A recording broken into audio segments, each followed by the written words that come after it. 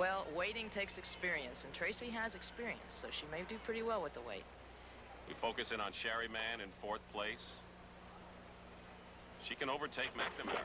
She sure can, and this is the event that Shari first made her name on. This is the first thing the judges were aware of in terms of her work. She's very good on bars with a very original routine, lots of difficulties. And at the end of that routine, she's trying a dismount that has never been competed for, a free hip circle to a flyaway. We'll see how it goes. So far, she has one little error. Everything else is very good. Getting ready for the dismount. Free circle.